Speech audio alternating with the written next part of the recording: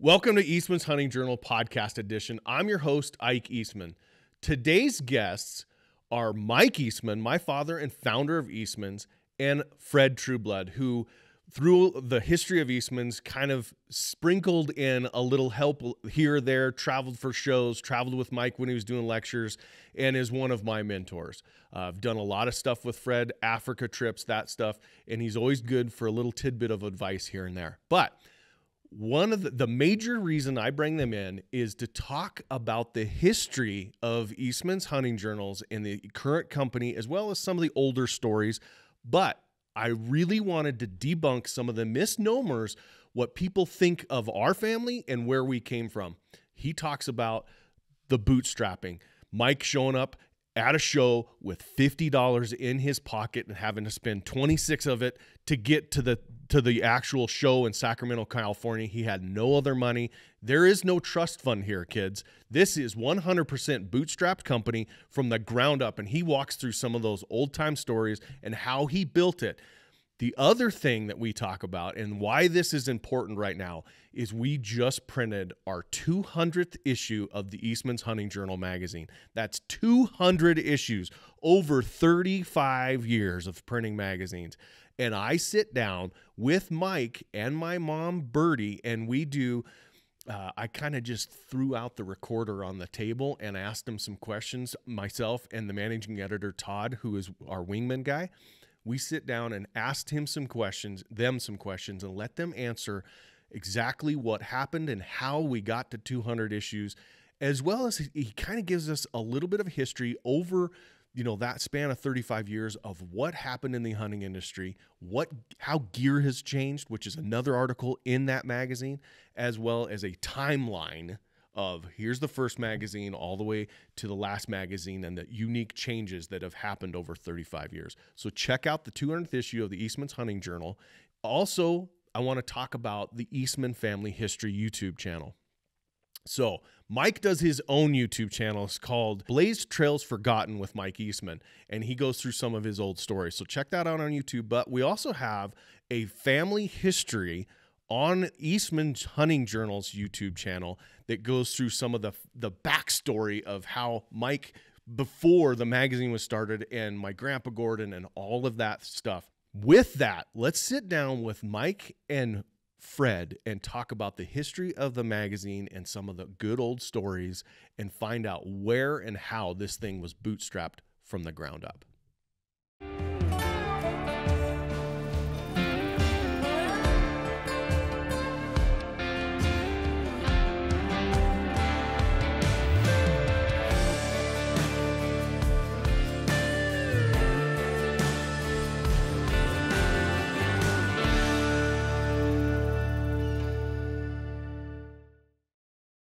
Are you an avid hunter looking for the perfect trailer to haul your gear? Look no further than Team Lodge trailers. These trailers are made in South Dakota and for the ultimate hybrid of a camper and a trailer. With the ability to haul your side-by-side ATV, dirt bike, e-bikes, and more, you'll never have to leave your gear behind. They are extremely sturdy with no wind shake or movement when someone is walking in the camper. Plus, they are waterproof and designed by hunters who actually use the product. The bear-proof base camp ensures to safety while out in the wild.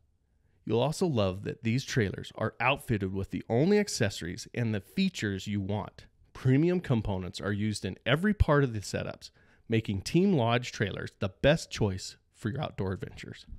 Hey there, fellow hunters and shooting enthusiasts. Are you tired of ear-ringing shots and the fear of permanently damaging your hearing? Nobody wants to be that old guy. Look no further than Silencer Central.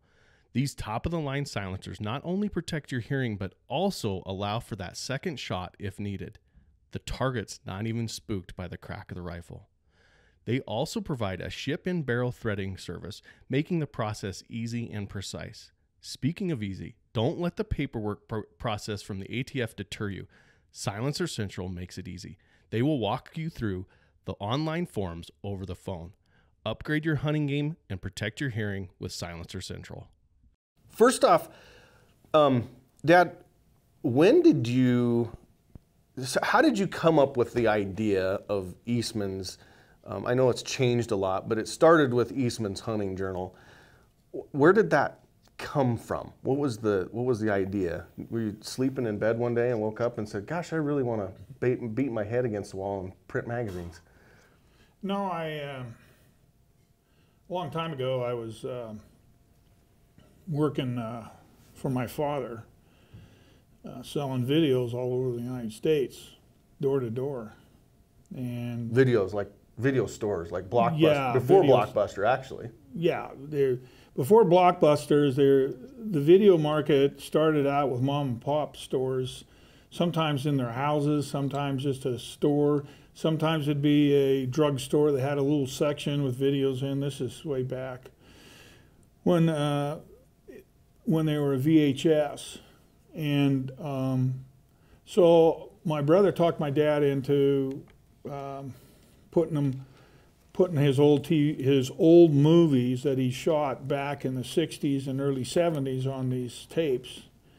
And so I went around, and because I had nothing else to do, and sold them. I never been really out back east. Of course, being in the surface stuff, I went back and forth and been places, but never traveling like that. So anyway, I did that for a couple of years, and I come to the conclusion that there was a lot of information that people back east didn't know. Like, they didn't know that there was all this public land out there that they had access to, which you would think right now people would say, "Oh, that didn't happen." Oh yeah, they didn't know that, because say they lived in Pennsylvania, they thought, well, all the country was big ranches and private, and and you had to get permission, and so a lot of them wouldn't venture out here. So, and then I kept looking to magazines, and when I was an outfitter, me and my brothers, I have two brothers, we took some of the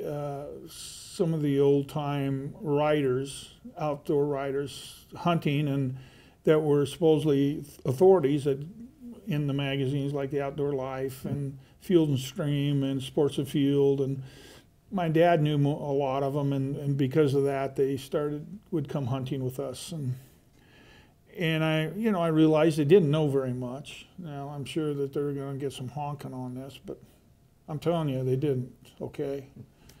I mean, they wouldn't know how to saddle a horse.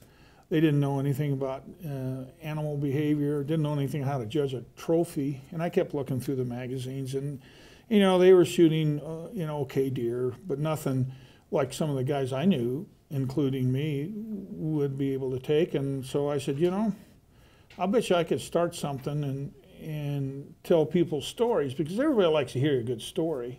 Sitting around a campfire, or somebody taking a big deer. Not so much where you took it, although that's kind of morphified into that, but what kind of equipment you use, what kind of tactics did you use, this kind of stuff. And so I figured within 2 years of doing that, it'd take off, and I'd have hundreds of thousands of subscribers, which I didn't do that, but so traveling around, and I think the icing on the cake is they asked me to lecture, because I was selling my dad's videos at Harrisburg at that big show, and that show is like 10 days or 2 weeks, or I don't know. It's a long time, and so they got a hold of my dad. My dad says, "Hey, these people want you. This video store wants you to lecture." Lecture? What do you mean? Yeah, just take some of my footage and do like I did in the old days, and they'll pay you. And so I got a hold of this guy. It was Mechanicsville, Pennsylvania. And so he said, "Yeah, I'll pay you $500 to come in and do it." And I go, "For how long?" He said, "Well, I don't know. How long do you think?" I said, "Oh, I could probably do a 40-minute deal." "Oh, that'll be good. Just come in with your film and 16 millimeter film on a projector." My dad told me how to do it, because he did it years ago. He did it back in the 50s and 60s. And so I remember it was a Sunday, last night of the show, and so I got off early from the show. It was the last day of the show. And that night, and this guy picked me up and took me to Mechanicsburg or Ville or whatever.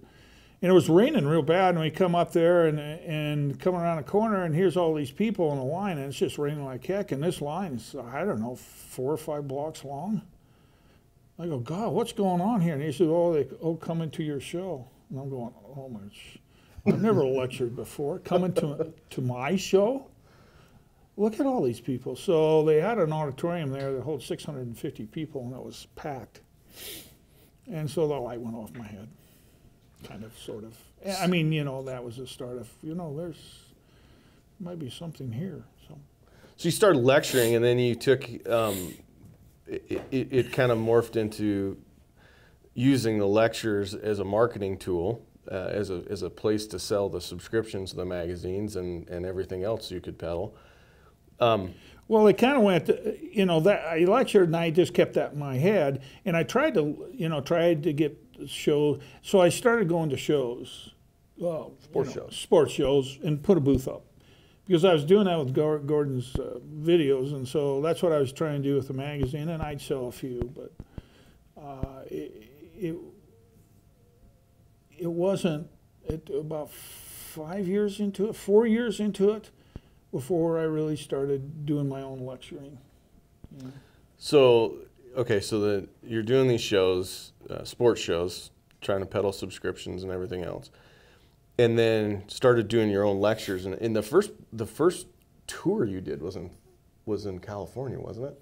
Where you actually went from place to place to place and did it like 3 or 4 times a year, a week. Yeah, that was another.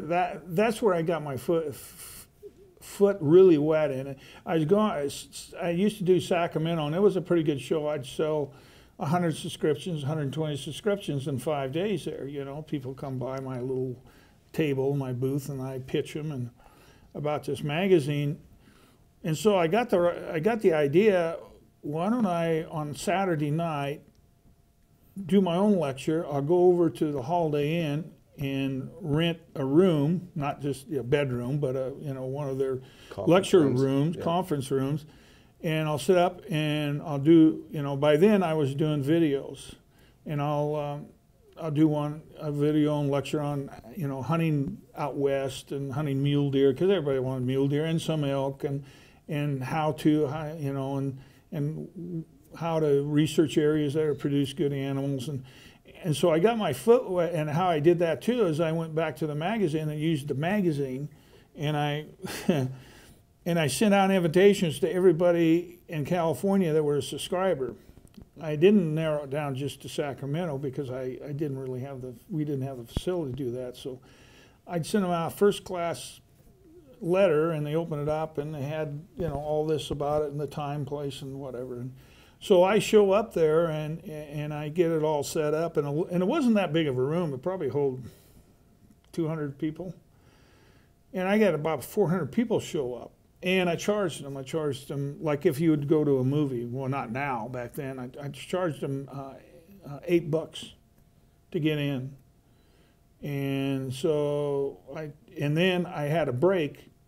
I figured that I did this thing. I said, I'll do this, and then I have a rest, and at the rest period for about 20 minutes, I'll try to peddle subscriptions, because that's what I wanted to do, subscriptions, and then I go back to the second part of the lecture, and so that that's what I did. And I did it all myself. I did all the lecture. I set up the booth. I took the money. I took subscriptions during the break, and then I got back up there and talked. And that's when I said, this is pretty good. Because I made more money there than 4 days sitting at a show. Yeah, I didn't make as many subscriptions, but this is one night. One night I sold 35 subscriptions. Well, times that, if I did like 5 shows, plus I could sell other things, plus they paid me $8, which you take 300 guys at $8 to get in there. So I was making some money. So kind of how it started. So now, Fred and I were talking about this earlier, and I can't remember. Obviously, I was around. I was at home, probably in high school when this all happened. But how did you and Fred meet? If I remember right, it's a pretty interesting story. I can't remember. You have to ask him. Do you remember how you met? Yeah, kind of. We had talked on the phone or something. We knew each other. Well, back in those days, we'd actually call a certain group of people in an area and introduce ourselves and see if we Yeah. couldn't get you to hand out flyers and stuff to the local gun shops and whatever else. My wife would do that. Yeah. She literally would call these guys. So we were kind of acquainted that way, in those days, the hunting writers that Mike was talking about, they got paid to tell entertaining hunting stories.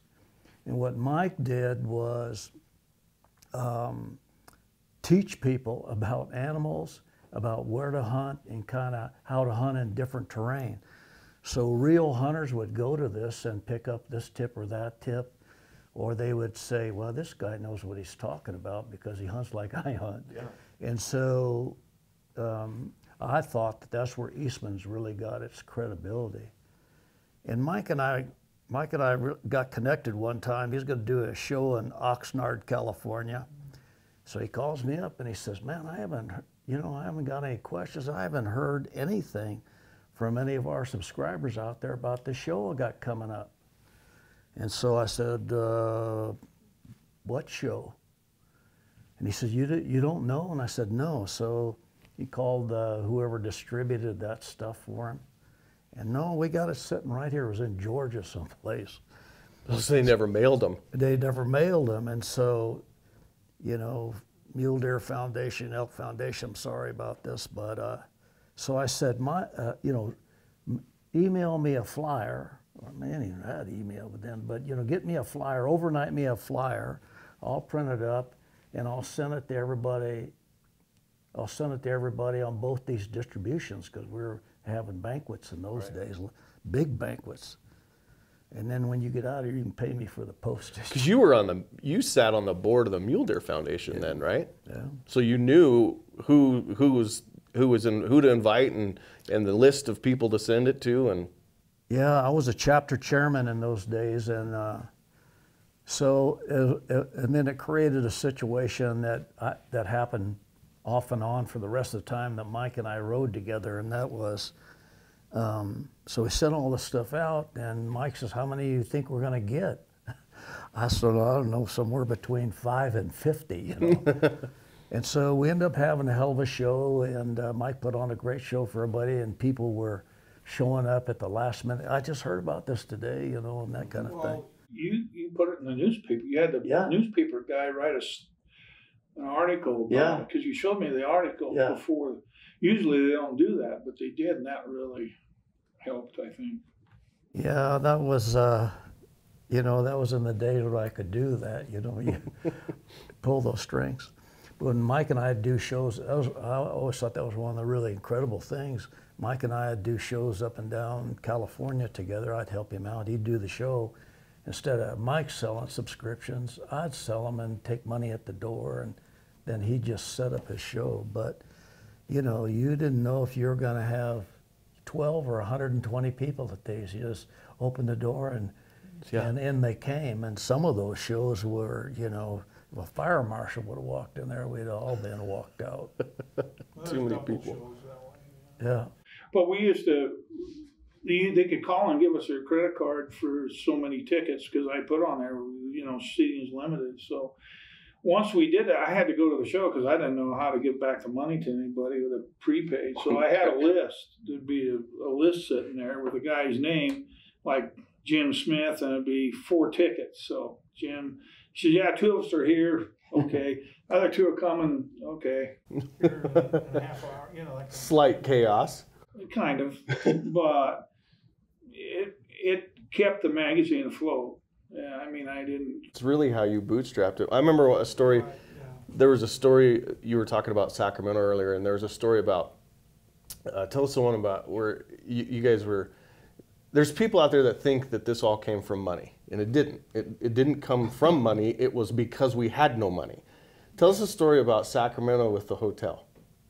Oh, yeah. Well, first of all, I got to tell you, that was always been a statement. Everybody says Eastman, and they think the Eastman Kodak. Right. And so he's a baby boomer, and he's got this money, he can start this, including, and I'm going to get on my soapbox here, in Wyoming here, you got all these people that are Wyoming people like me, okay? I grew up, and my family goes back homesteading, and my wife's family homesteaded, and but the people in Wyoming, they just can't believe somebody from Wyoming could start something like this. I honestly think they think you had to come in here with a bunch of money because your name is Eastman. My name is Eastman, but I come from the other side of the family that didn't have two nickels to rub together.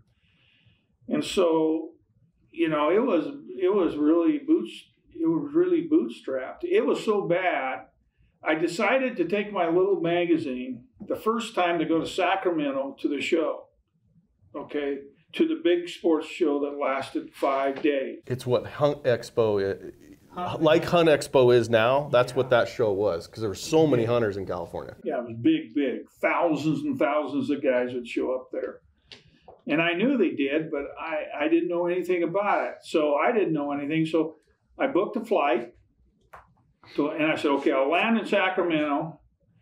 And I didn't have much. I'll tell you how much. I booked the flight and paid for the flight, and I took $50. I had $50 in cash. Well, this is before credit cards. Well, I think credit cards didn't really exist. No, there was credit cards, but I didn't have one because I couldn't qualify for one. Yeah. I'll tell you the damn truth, okay? I couldn't qualify for a credit card.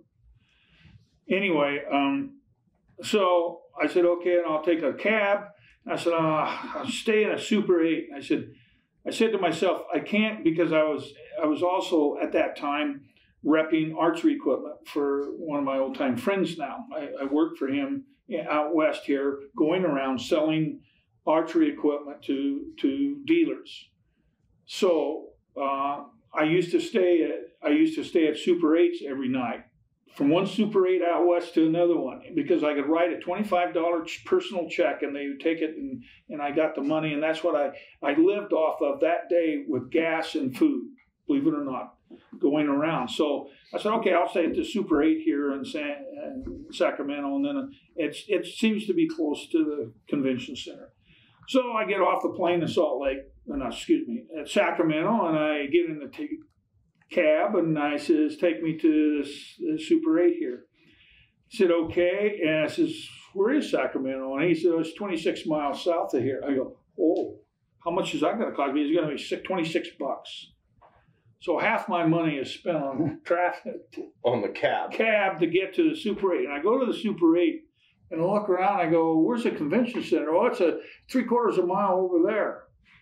Well, how am I going to get from here to there? I said, well, this ain't packing all your stuff.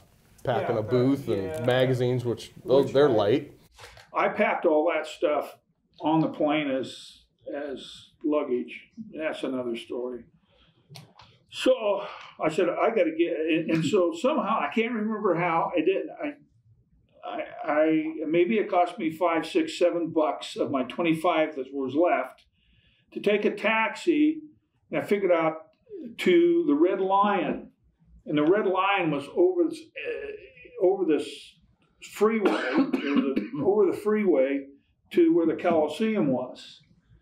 So I got there to the Red Lion, and I walked in. I said, do you have a room? Yeah, we got a room. And I said, oh, good. I'll be here 5 days for the show. Had a nice woman there.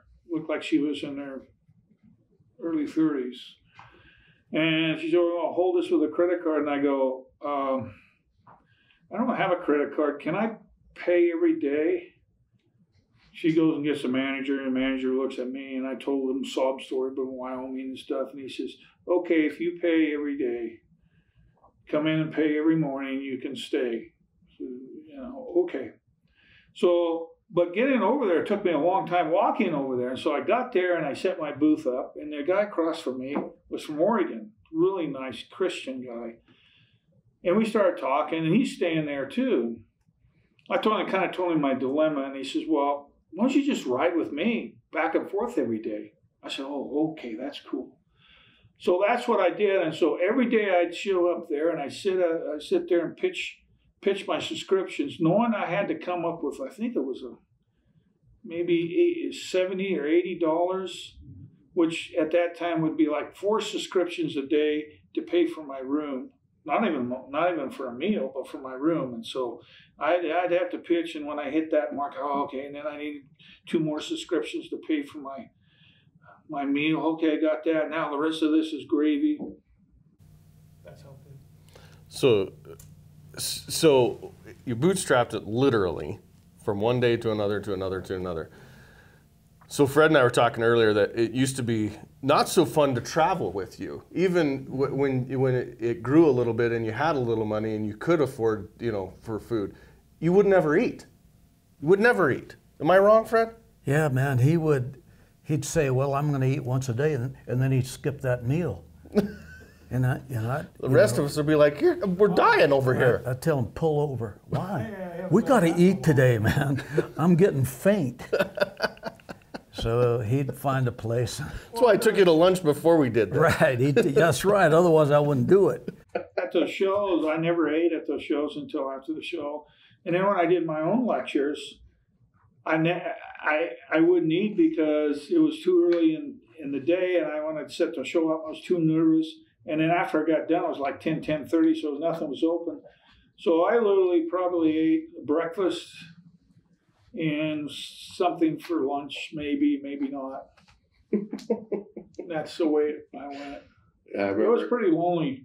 There's many times, many years I did it all by myself. I took Fred one trip. I took another guy, one guy another trip, another. So that's three.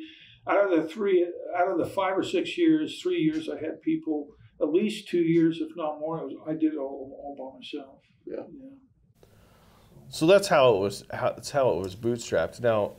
Now, to the next chapter, we were still doing shows, still doing Sacramento. Hunt Expo wasn't a thing yet, but we did 1 year. We did 46 shows in January, February, and March. Between I think we had 6 groups or 6 teams going to 46 shows. One of the things, and I want to tell this story, we call him Uncle Roger. So Roger Sellner ran the mule deer display. But before that, it was elk display, right? Yeah, it started out as elk. So tell me, how did that come about? How did you get connected with Roger, which then led us to doing 46 shows, which we were talking earlier about the Harrisburg show that Dad did. Fred did it for us for 3 or 4 years. 4 years. It was brutal by yourself. Killer. Absolutely brutal. Killer. So how did you get connected with Roger, and how did that all start? With the greatest world record elk tour. I was doing shows, and I was selling my. Then I heard about a show in. I was going to shows. I heard about a mule deer show in Sonora, California, or somewhere like that, and it was going to be a 3-4 day whole show. And they said they wanted me to lecture because I knew if I could lecture at these shows, even they never paid me back then. They never paid me. I could promote my book and stuff, or excuse me, my magazine. And I just started doing videos. I had like maybe two videos that I was selling too. And so I got there and set up, and I met Roger when he did Dick Idle's stuff. Dick Idle had a big whitetail display for many years, and Roger did that. It's actually the seeded one. That's where the Cabela's and Bass Pro all started, right? Probably. And then Schaffler had one, and Roger worked with him for a little bit. And so Roger had this idea, because they were all doing mule deer and whitetail. He had this idea, and so he was there. He was there doing Schaffler's mule deer, which was like 6 mule deer over 300 inches, displayed. And he comes up to me, and I'd met him and saw him a few times, and he says, "Eastman, I got this idea. What do you think?" And he spelled it out doing this. I said, "Gee, that sounds really good. Oh man, I said that would work, where you take that display, get sponsors, go to the shows. Shows would pay to have you come in, plus the sponsors would pay, and you have this display sitting there." He says, "I'm looking for a major sponsor." And I said, "Gee, I'd be interested in that." And he said, "Well, I'll get back with you, but I'm sure either Outdoor Life or Field and Stream or somebody like this will want it." I said, "Yeah, you're probably right. I mean, this is a no-brainer." So I get a call from him about 2 months later, and he says, I don't seem like these guys are interested. Are you? I said, well, how much is this going to cost me? And I said, will you sell subscriptions here? He says, yeah, I'll set it up and have a little thing there, and I'll sell subscriptions, and we can call it because you're the major sponsor, the Eastmans Hunting Journals World Record Elk Tour. Well, how much? He says, it's going to be $15,000. $15,000. That's a lot of subscriptions at $15. Well, I sit there and I figured it out. I go, anyway, make a long story short. I did. I said, okay. And he didn't break even, but almost. So that was the start of a relationship that lasted how many years? Oh my gosh, 30, probably 30. He passed away during COVID. 30 years, yeah. 30 years of him doing this. And to be honest with you, that was probably one of the major, that and the TV show, the two major reasons the Eastmans Hunting Journal turned out the way it did, making a success. So Roger going around putting millions of miles on these trucks, showing people the Eastman tour. And it was really funny. He tried, I don't know why, I sold my company for about 4 years to a publicly held company, and their knuckleheads decided they didn't want to do the tour. And so Roger said, okay, I'll just get somebody else. And so he got somebody else for a year, for a 2-year contract. And the people came up and Trying to renew their Eastmans. Yeah, and it didn't work. His major sponsor got mad. And so I bought the company back. And the first thing I did is hire Roger back to run these tour. And by then we decided to do mule deer, because mule deer really was more popular than elk were. And well, they're so unique, and they're not as big a. I mean, you can see that's a big thing to be hauling around in a trailer, whereas a mule deer's a third that size. Right. Yeah. So yeah, Roger was an animal. He could do, out of the 46 shows that year, he'd do 23 of them. It was unbelievable. But you, Fred, did do shows for us, and a number of shows. Back in the day, I was just thinking of this as Dad was talking about Harrisburg. Tell us a story. I think it might have been the last year you did it, actually. For those of you guys who don't know, we would travel January, February, March. The worst time to be on the highway. We'd be all, 6 groups driving and trying to dodge weather and getting stuck places and all of those things. Tell us a story of Harrisburg, the one year where you got where you time warped 3 days. You didn't even know it, in a hotel somewhere in like Alabama or something. Well, this thing started out where they had a big ice storm, in the Plains states there, and so from Tumacarry, New Mexico, almost to Memphis, Tennessee, it was all ice. So I had this little GMC pickup, 4-wheel drive, 45 mile an hour on the freeway or on the interstate there. And of course, it just took you a longer time to get there. So instead of driving 12 hours a day, you had to drive 18 hours a day, Right.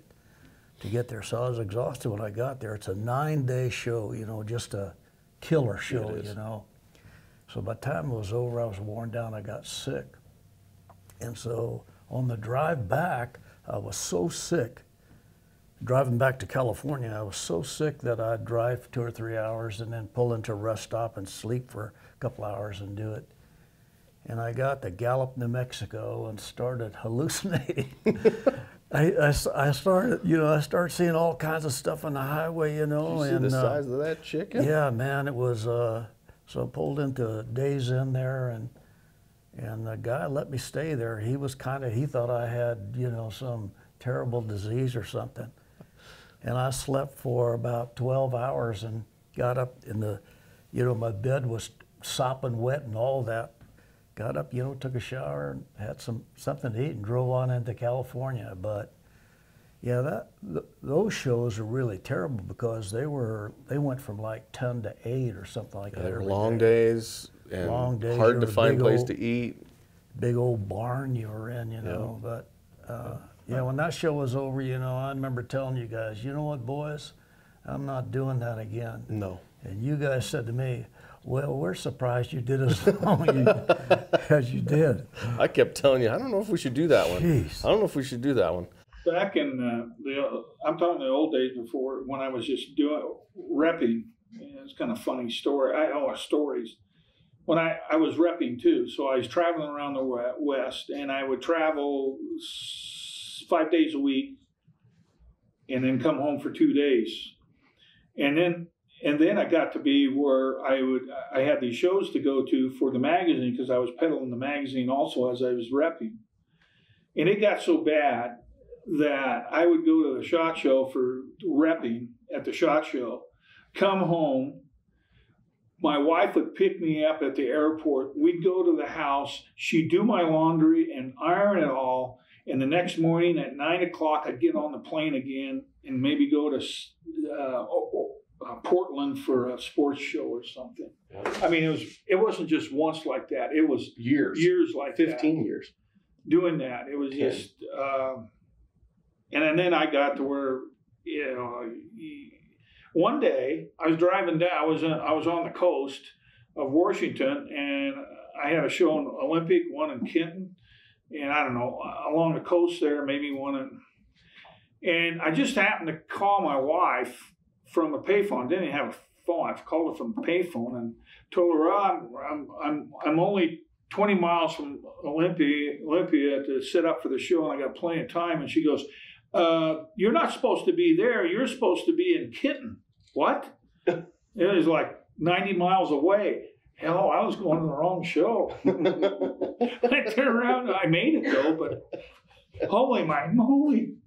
I remember one time I got lost in I don't know where it was, Portland or somewhere, and I had a cell phone. I called you, and you told me how to get to where I wanted to go. I was driving along. I don't know where I'm at, and I told you, and I don't know, you had Google machine. No, it was the event that was called MapQuest, but you could only do it on your computer. You had to print the maps out after you found your route. You had to print them out. I don't know where it was, but you talked me through to get me where I needed to go. One of the things, I love to tell the story. Mike doesn't never like it too much, but I love to tell the story about, you know, kind of the uncertainty of things.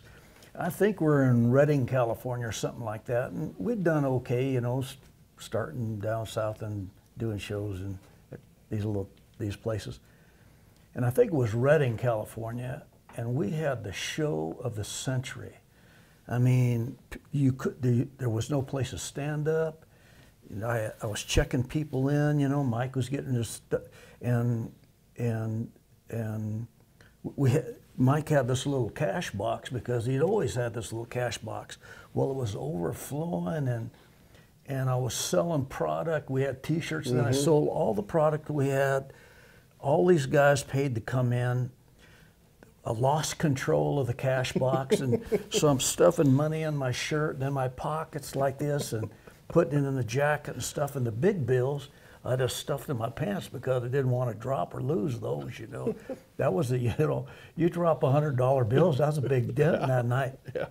And so when it got all over, you know, and Mike went over on it, you know, because he had like 2,000 questions, and it was just a hell of a show. I get back to the motel, and Mike plops down on the bed because, you know, Mike's not like an extrovert kind of guy. And when he gets up on the stage, and it's like something comes over him, you know. Flips the switch.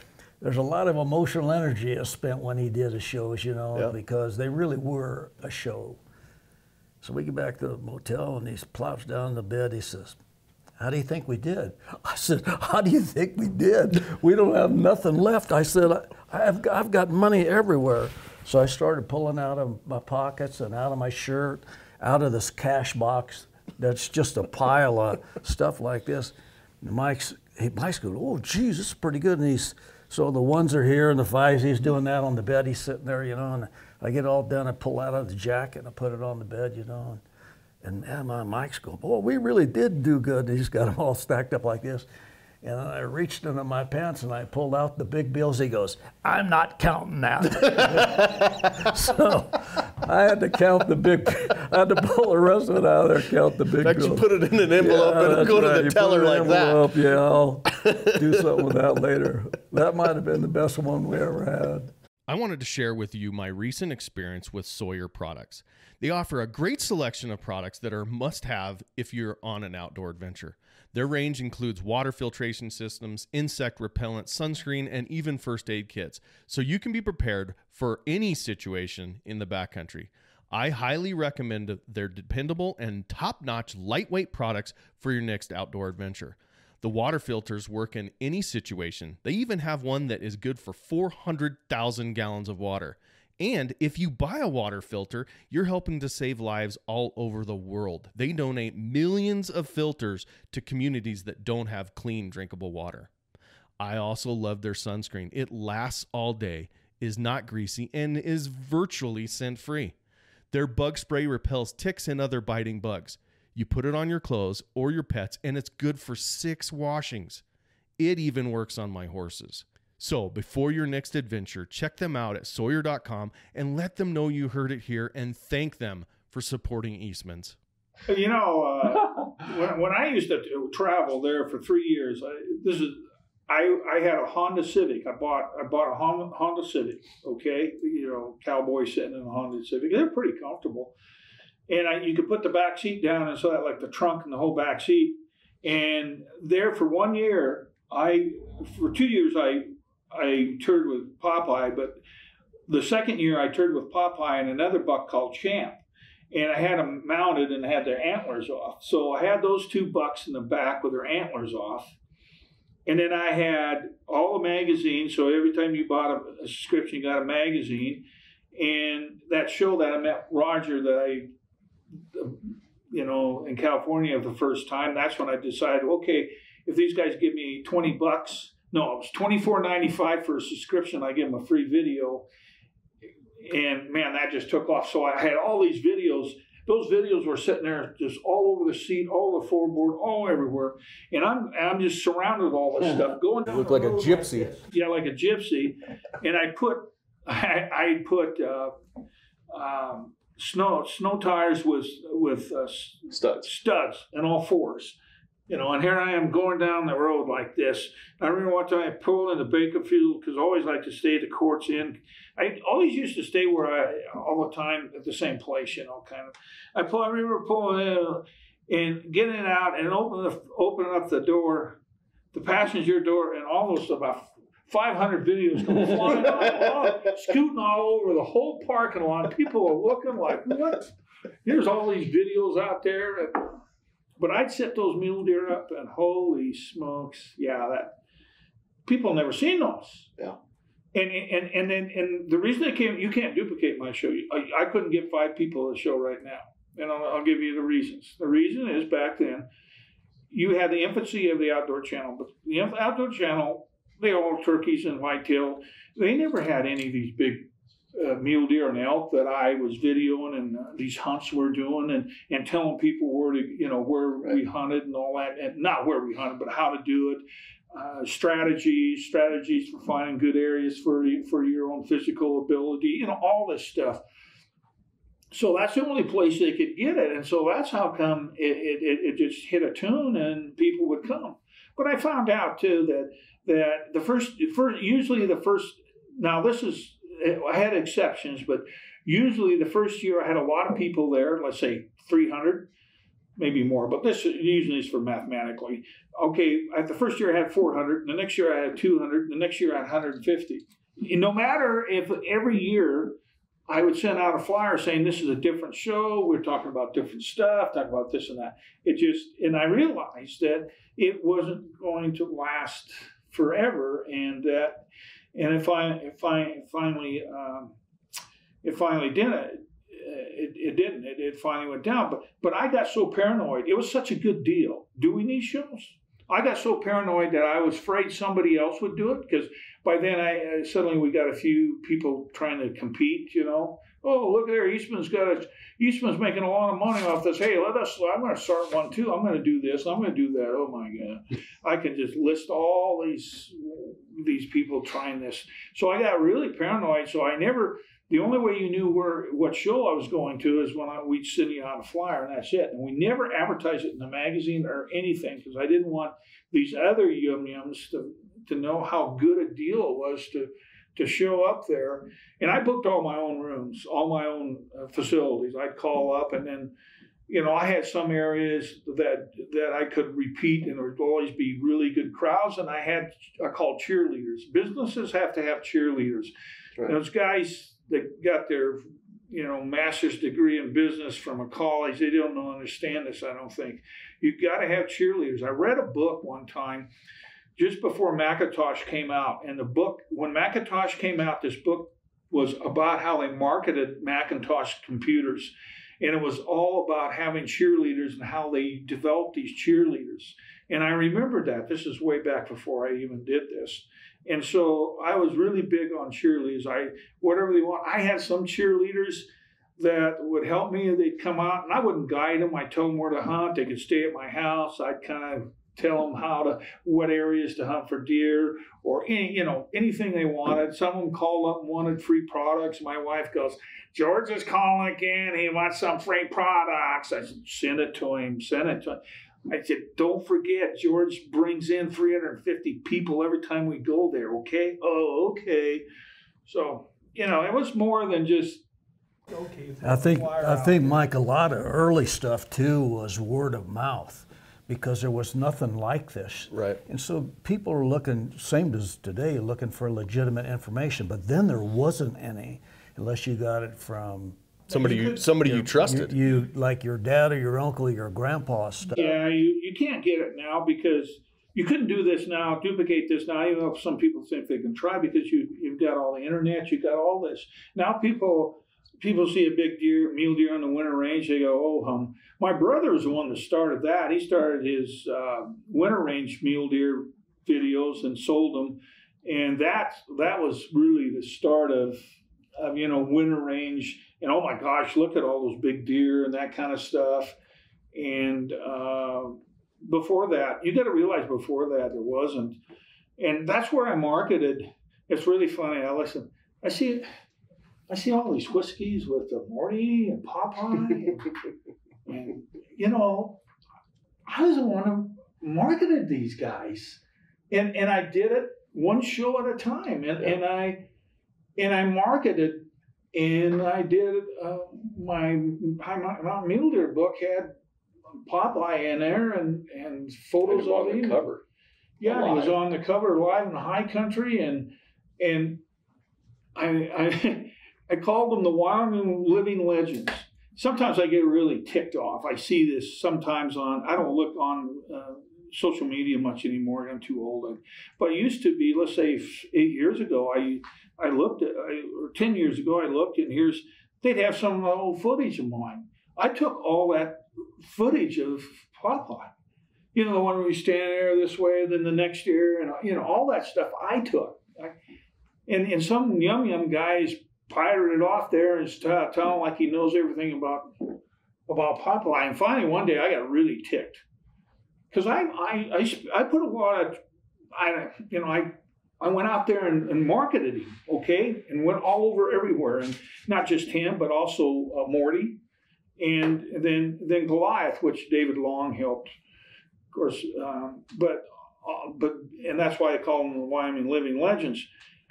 And so I got mad. So what I did is I took the old footage I had of Popeye and I put it into a little like a 3-minute thing. And I put it on my Facebook page. That's when I had Facebook. I got rid of it, okay? I put it on Facebook and I didn't know. And all of a sudden I have like 65,000 likes or something. So I go to the company right here. I think it was Ike or I don't know, Reekers or something. I go, say, is 56,000 a lot of like numbers for... That was likes. That wasn't views. No, it was just likes. Likes. People hitting the thumbs up button. That's a runaway. That's a whatever. That's this or that. I go, I said, well, I got one. What? Yeah, I just put on my Popeye stuff because it hadn't been on Facebook, and there it was. There I put it on. So I kind of got really ticked, and so I did. That goes into Mike Eastman's blaze trails forgotten. So yeah, so you say you don't do social media, but actually, if you want to know the truth, YouTube is social media because it's a two-way conversation.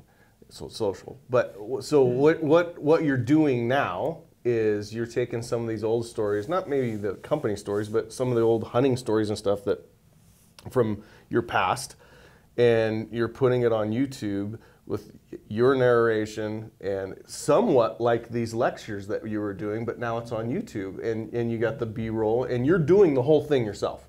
Yeah. You refuse to let us help you. No, I do it myself. Little do people know the first 3 years of the Eastmans Hunting Journal TV show, I edited the whole thing myself. Yeah. I'd go hunting Thanks and to do all Steve and Jobs. film it all until 15th of October, and then I'd work 14, 20 hours a day, 7 days a week to get the number of the hunts from that hunt to send off the Outdoor Channel. So I'm not just not a dumb cheap Dave. Like he used a MacBook Pro, early version, and he taught himself to do that. Yep.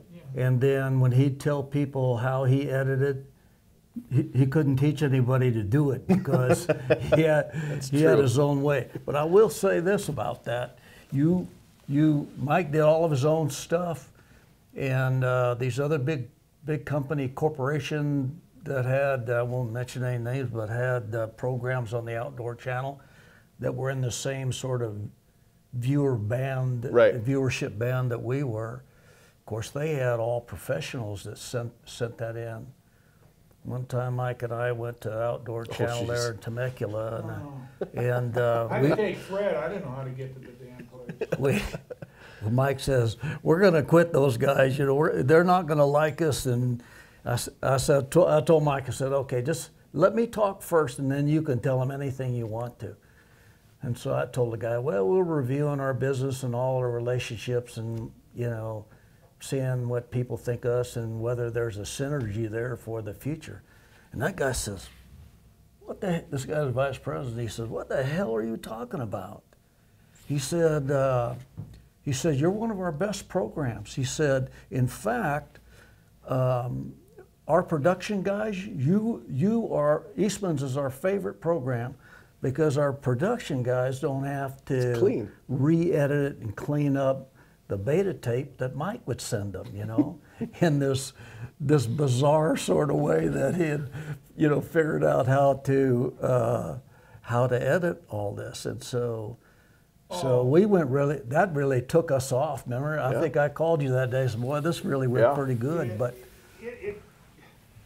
there's so many stories about the Outdoor Channel. It's just, I fooled them. I don't know if anybody wants to. Is this boring? Do you want to? I fooled the Outdoor Channel for 5 years. Well, before you tell that story, I want to.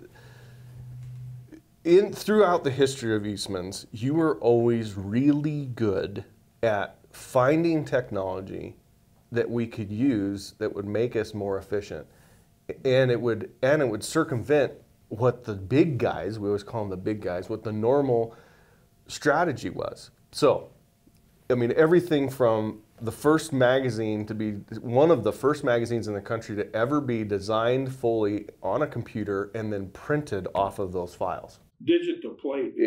Digital plate. Didn't have separations and all the things. From that to learning how to edit on a Mac, on a iMac iMovie. Which was the original Final Cut, and it was, it was Final Cut 1, yeah. And learning how to edit on that, to the cameras that we use. Mm-hmm. So tell me how you fooled the Outdoor Channel for almost better part of a decade. Actually, they didn't know this was happening. Well, okay, I'm going to do this. So I was doing these videos. And I was selling them and giving them out, and they were all Western big game hunting because I knew where to hunt in the West, on public land or even some buddies of mine that had private property, but mostly public land. And I could, I'd do all that. I used to be a guide and outfitter for crumb's sakes. I grew up in that culture. I started out guiding when I was just out of high school. I just turned 19 in the wilderness, the Grove Lawn Wilderness, for an old-time outfitter and learned how to do all that the old way. And, you know, that's just part of what you did. So anyway, I had all this, and I said, you know, I think we need to go on this outdoor channel and have a TV program, I'm saying to myself. And I wonder how this all works. So I made an appointment with a guy named Sherman. The same guy. Yeah. It's the same guy. Wade Sherman. Wade Sherman. But I called him up and I says, listen, I'd like to, you know, how's it work to get on your TV show with my TV program? And he says, what is it? And I says, it's all Western big game hunting. And he laughed. He says, well, nobody's ever done that. I said, what do you mean? He says, no, you can't get enough shows. He said, I'll tell you what, when you get like 12 of them in the can, you call me back and we'll talk. I said, well, I've got like 16 of them sitting here. And he didn't say anything for about 15 or 20 seconds. I didn't say anything. He said, you do? I said, yeah, I do. And by then, Lee had bought me, this publicly held company. And I wanted to do this. I'm backing up from that, okay? I'm backing up from that. So I wanted to do the first one, a pilot one. And so, oh geez, how do I? But I did these videos, but they weren't in the right format. But they were, you know, I did them. They were videos. VHS. They were, yeah, VHS. So, but the hunts were there. Yeah, they just weren't edited needed, for TV yet. Yeah, they weren't edited for TV, but they're there. And his concern, well, what he means by getting them in the can, in other words, you get them shot, yeah, which they were shot. What I did when Lee owned us, Lee had 12 or 14 TV stations. So they said, hey, you'll just have your own show on our TV stations on Sunday or Saturday or something. Yeah. Oh, cool. Well, go to Omaha and to our TV station there and let them edit it. So I drove clear to Omaha and went to their TV station and spent 2 days there. And they had a thing called Avid. Well, before that, and I know I'm getting in the weeds, before that, people had to edit with what's called A and B roll. So you had A roll sitting here and it went across like this, and you spliced it to where you wanted it. But it was old film. Yeah, old film. Yeah. You spliced it and made it into a movie, and then you took and copied that. So when you did that, you lost generational quality of that film. It's like making a copy of a copy. Yeah, in fact, you'd have to go down 3 copies because that's how they did it. Well, I get to this TV station, and they got this French program that's running on a computer. Holy smokes, and they're doing it on the computer. And I said, well, how many generations is none? He says, what goes in comes out. I go, what? Yeah, what goes in comes out. Well, see, when I talked to the Outdoor Channel at first, they said, yeah, it's got to be 450 line screens. Well, really? Yeah, we can't have, and so it can't be VHS, and it can't be Super VHS. It's got to be Beta Cam, because of generation. Oh, okay. So I said, I'm pretty well out of that. So I went to this Omaha place, and my light went off my head. I go, holy shit. So I thought, well, maybe I'll get one of these. How much is that? He says, oh, the program is $175,000. No, that's out of it. I don't need another house. Okay, so I went home, and I had this, copy. They made this because we were planning on doing it to the TV shows at their TV stations. In the meantime, I bought the company back kind of, and so here I sit, and then I see a guy over here in Powell, where we are now. He was doing video work. So I had been doing my TV shows or my videos. Get this, beat guys, get this. I'm doing my videos for my hunting videos with a software in a computer, but it could only cut within a second and a half. Well, what does that mean? That means that you got a kill scene. This guy that sit there for a dozen times, stopping it, trying to get it right, because it wasn't 29 frames a second. It could only go like 50 frames. And then the computer would crash, and you had to boot it back up. And, it was just this commie thing, and then he'd bring it out in Super VHS, and then I'd take that, and by the time I got done, the line screen went to hell, but it was okay to put in your VHS player and watch Mike Eastman hunt, okay? So I went over to this guy here in town, and he had a different one called Media Eye or something, but it was kind of like a dummied down of the $175,000 one, and he could do them, and they spit out at the same resolution as the cameras. And my cameras was just when they came out with a 3-chip camera. Right. And that camera was 480 line screens, and it was 3 chips. What does that mean? Okay, you got RGB, red, R's red, G, RG. It's red, blue, yellow. Yeah. And the ones before that, the video cameras, the cheap ones just had 1 chip, and all 3 went in there, so the reds would bleed. If you ever watch the old stuff, you see a red would be. Somebody have their orange on it, it just looked like it was glowing. Off of these shoulders and stuff. Well, each chip would have its own color. So I could pop that sucker out at the same, which is 380. Well, at that time, me and Fred went to, no, it wasn't that. It was, so I had a 480, and the guy says, yeah, you know, it has to be 480. And I said, okay. And so I gave him 2 of those films, and they have a scopy thing, and they can tell how many line screens. They go, yeah, it's 480. So here I am. Everybody's having to use these big Betacam cameras that cost $50,000, and they have to drag around a player, and then they have these big suites where they have to do it all this, and here's Mike Eastman having the little guy over here doing it in a little computer and spitting it out and sending it to him. And I did that for about 4 years before those people even caught on that technology was even around. Yeah, they never did realize you did it. They still don't know that you did this. No, they never knew. And then when we walked in, and like Fred said, we talked to Wade Sherman, and at that time they just went publicly held. And those guys bought all this HD equipment. I mean, we're talking $1 million worth. And I go on, and he says, look at this. They had a big screen there, and he played some of this HD, and yeah, my eyes got, holy smokes. And I go, well, you know, we're just a hunting show. We're not NFL football. He says, well, that's what it's all going to. And I says, those cameras can't work in low light. I know they can't because you had one, and you don't know it, but you had one up in the Arctic, and the guy was complaining to me that as soon as it got afternoon, he couldn't shoot anymore. As soon as the sun started going down. As soon as it got even half dusk. Which is not ideal for hunting. I said, oh, okay, well, as soon as we can.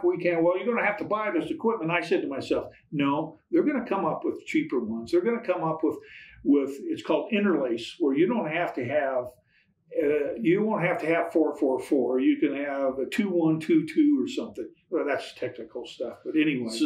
So you use the technology as it came out. Similar to what we're doing with TagHub 2.0, is we looked and said, the MRS data in the back of the magazine is really useful and really helpful, but if we could make a digital version of this and actually make it work on an app and actually make it work on a computer, and the two things talk like they're supposed to, like everybody dreams they will, it'll be worth it. And that's what we're doing with TagHub 2.0. So my point is, we've been doing these technological changes forever, and you ought to see TagHub 3.0, which I've got to see some of the technology as we're building it. It's unbelievable, using AI and everything else. So filming, we're kind of talking about TV shows. You guys went on an amazing adventure to Tanzania way back in the, oh gosh, it had to have been 2005, maybe 6, something like that. Oh, no, 2, I think. Was it 2002? Yeah, I went in 98, 99. I went over there. Well, you went in 99 for the first time because you almost missed my wedding. It's 2002 we went, Mike, to Tanzania. Because you retired in 2001. Yeah. I would go over there and spend the summer over there. So tell me how this whole thing played out. Because you were over there, you were already over there with another guy. Because you went over with Art right before that, right? No. Before What do you want to know? What do you want to know? Well, I just want him and I's story, or well, I was headed there. I was just going to transition into Africa. So to if you want to start with, you went over in '99. I went home in '99, and then Taylor said he's going to have Swarovski come over and film, and he wanted to film both of them. And so I didn't have a cameraman, and I knew Fred, and I said, Fred, you want to go over there? He said, sure. So he came over and So filmed that. one of the Swarovski family, his last name was Swarovski, is Swarovski, and the president of Swarovski USA went over to Africa hunting, and they wanted to film it and asked you to film it. And then you asked Fred to be the second camera guy. I needed a second guy and asked Fred if he, And this was the wild, wild west as far as Tanzania was crazy. I went over you guys went in 02, I went in 03. I went over there clear in 05 and then quit when Taylor died. I'd seen Mike at SCI, Mike and Bertie at SCI, and Mike's telling me what he's going to do, and I told him, I said, well, I retired, and as my retirement gift, I bought myself an XL1 camera. At the time, the best camera in the business. Still, in my mind, maybe the best audio camera.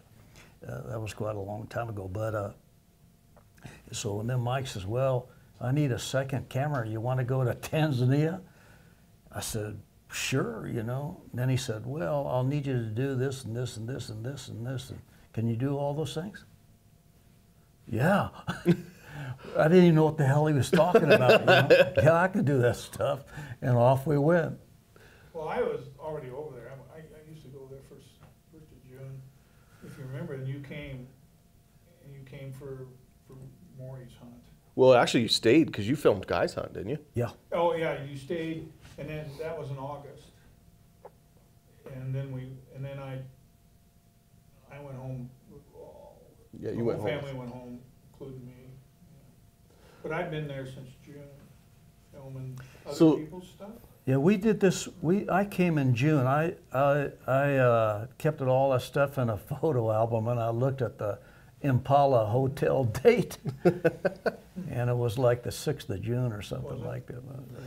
So tell me some of the funny stories that happened on it. I've heard these stories a million times.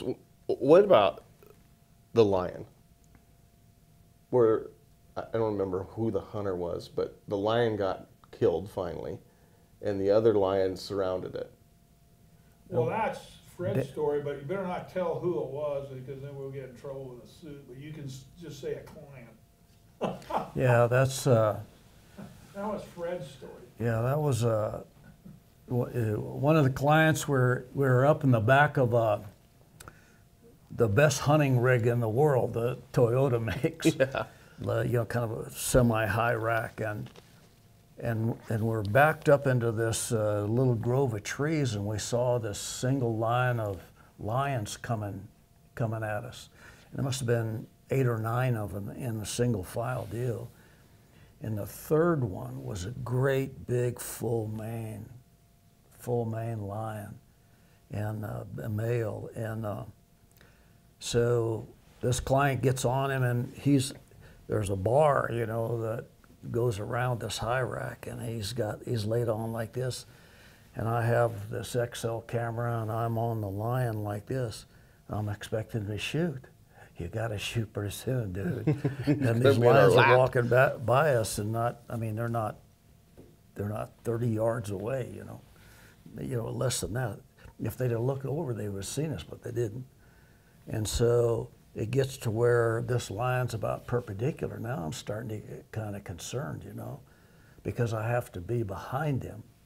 So I hold on to the bar like this, and I lean back with the camera like this, you know, and he lets this lion get all the way by him before he touches it off. And this big old male explodes in violence, you know, just tremendous footage, you know, he just put on a heck of a show. But when he did that, he had a muzzle brake on there, and he burned all the hair off my hand, the back of my hand and my arm. And he's in deep, you know, elephant grass, the yellow grass we call it, and all the other lions came and surrounded him. So we had a adventure just getting to this guy because they wouldn't back off. Turned on the radio, whistle, yell, shot the guns. They finally backed off.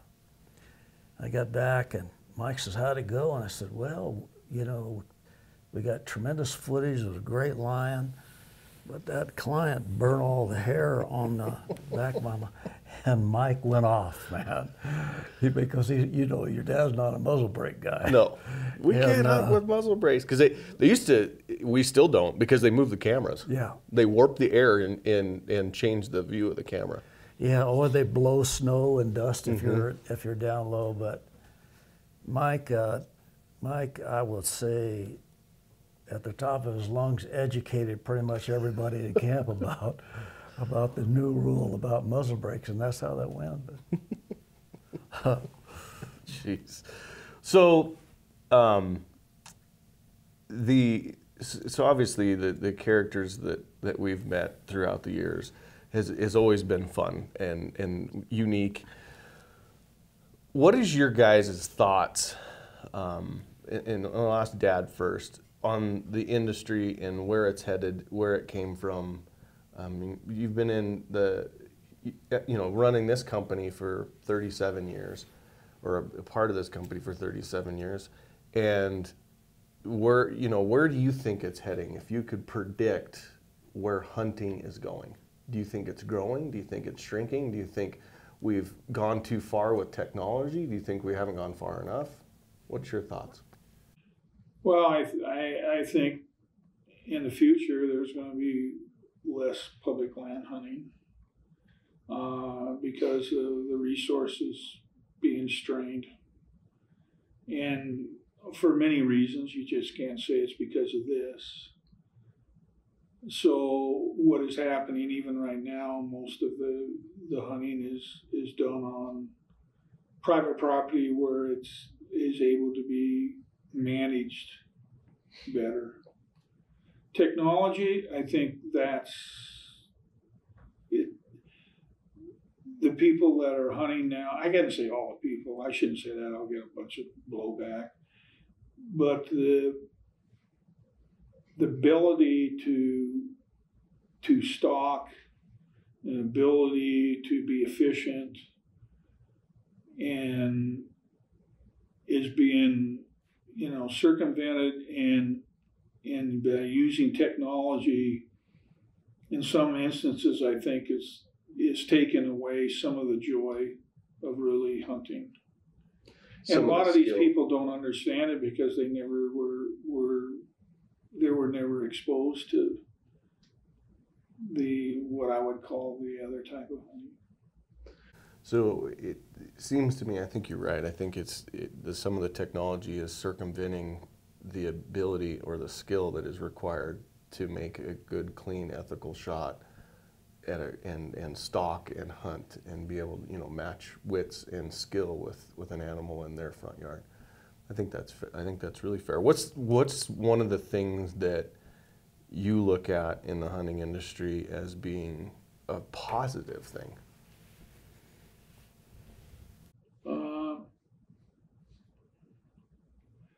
Probably,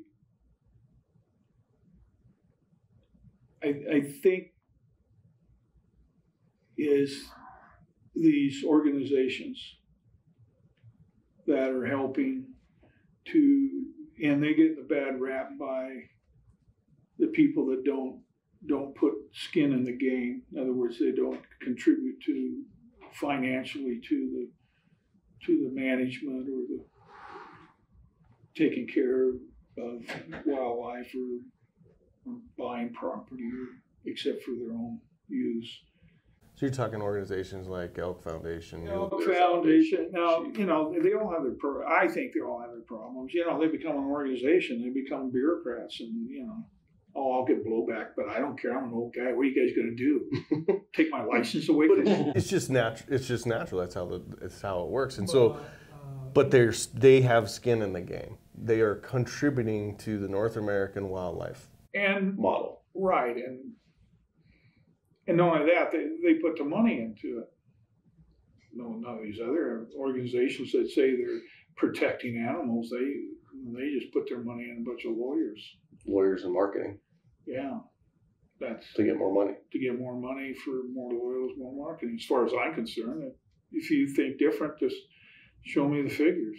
Show me where they go out and buy a great big piece of property and then not just lock it up, but make it so the public can enjoy it, whether it's hunting or recreation or walking or taking pictures of flowers or whatever.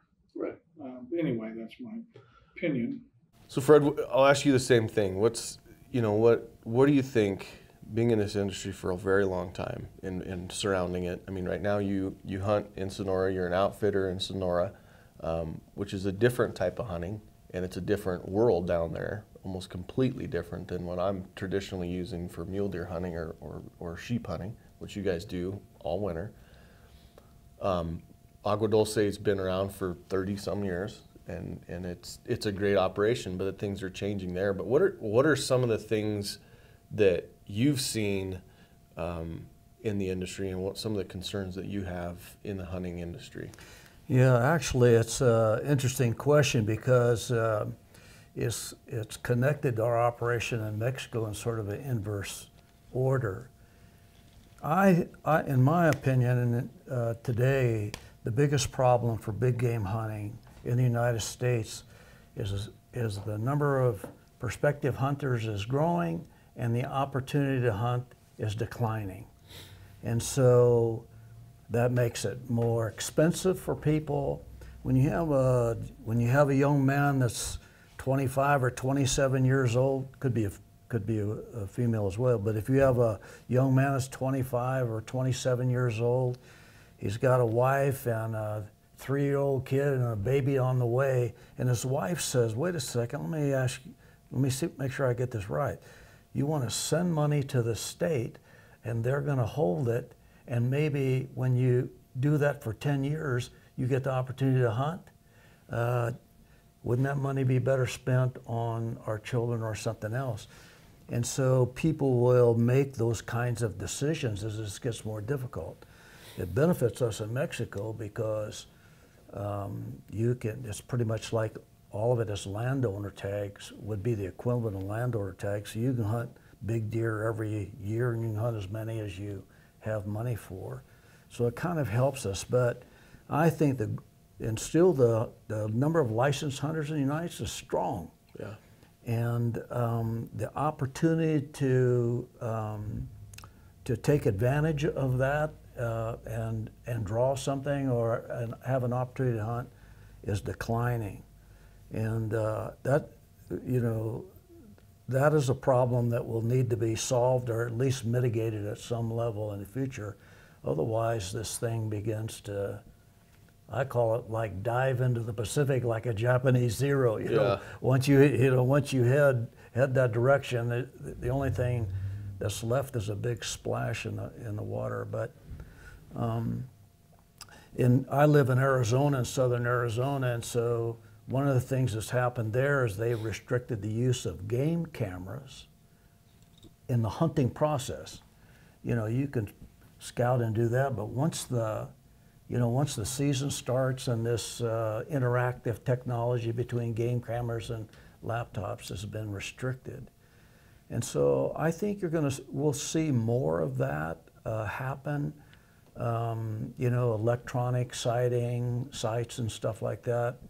I think you're going to see more of that as these regulating agencies see technology as giving the hunter too much of an advantage. Want to balance this out.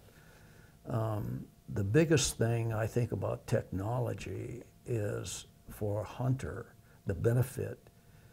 Whenever you use these other devices, you're hunting less.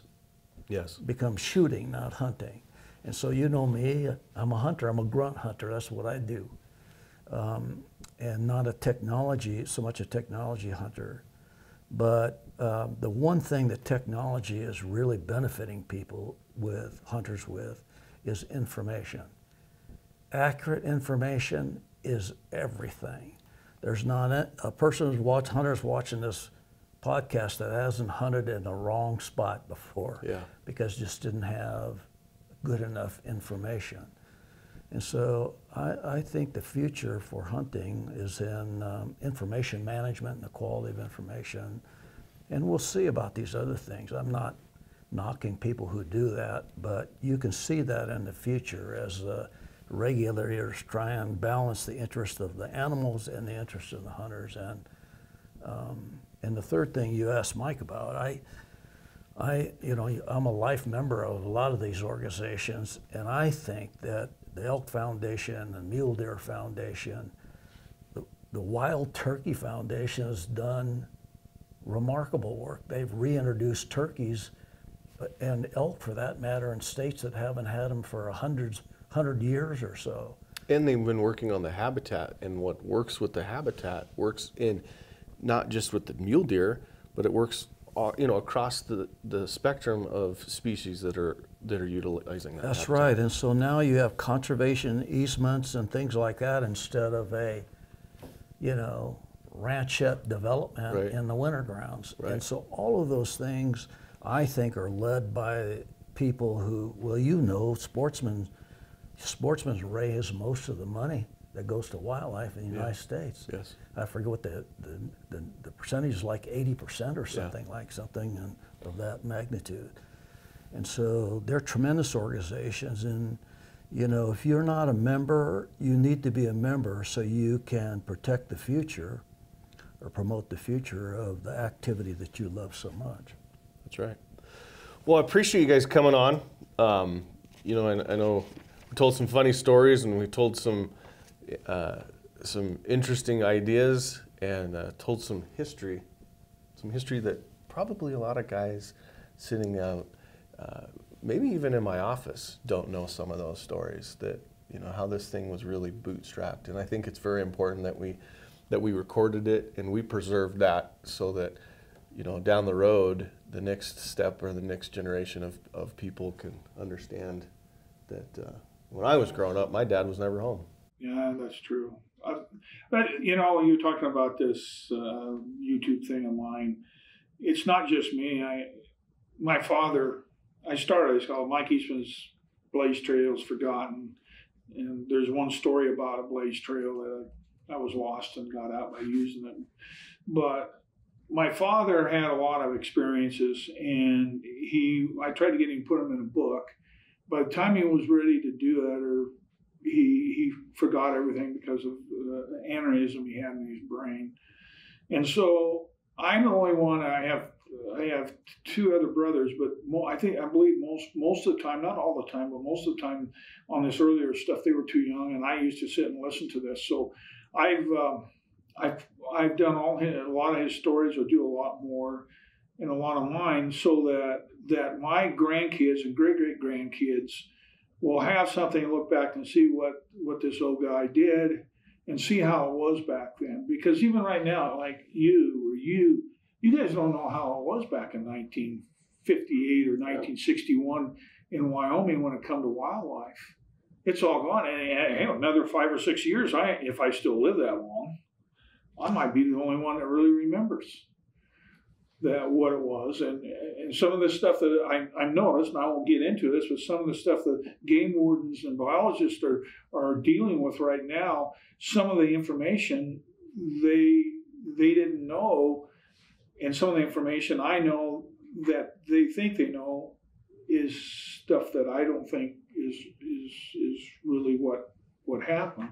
Really accurate. Well, yeah, I did that book, Hunting High Country Mule Deer, copyrighted in 1996, and in that book, chapter 19, you read chapter, there's four sentences there saying if they keep subdividing down there on these migrational routes in Wyoming, they're not going to have any deer. So you flash forward to when? When did they decide they had all these? 4 years ago. 4 years ago.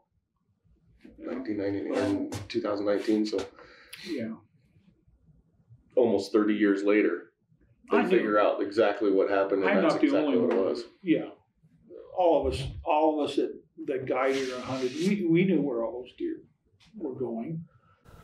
Well, Blaze Trails Forgotten, check it out on YouTube. If you like to watch stories and old-time stories. I've gotten a ton of people inside the industry and just regular people that stop and talk to me that say they love that. So keep doing it. Really? Yes. It's a pain. Let me tell you, folks, it's a pain. Okay? I'm sitting there listening to you talk, Ike, and it just occurs to me that there is stories that Mike and I can tell in this environment, and there are stories that you have to buy us a beer sometime when you see us, and we'll tell you the other ones. Yeah, we can't do here. That's right. Yeah. Agua Dulce Outfitters, you guys got a website, Facebook? We do, www.aguadulceoutfitters.com. And hunting in Mexico right now is as good as it's been in a long time. Yep. And of course, always check out, we have our YouTube channel, Eastmans Hunting Journals. There's always gear reviews on there. There's hunting, there's Beyond the Grid. There's Eastmans Hunting TV is now on there as well as the outdoor channel. So check that out. Check out Eastmans magazines, both the Hunting Journal, the Bow Hunting Journal, taghub.com. Gosh, everything else we're doing, this is one of 6 podcasts. If you like hunting information, check out those other ones. And appreciate you listening today. And hopefully you got something out of it if you're on your way to work. If nothing else, hopefully you got a couple chuckles and some stories to tell the guys around the campfire. Thank you, folks, and good hunting.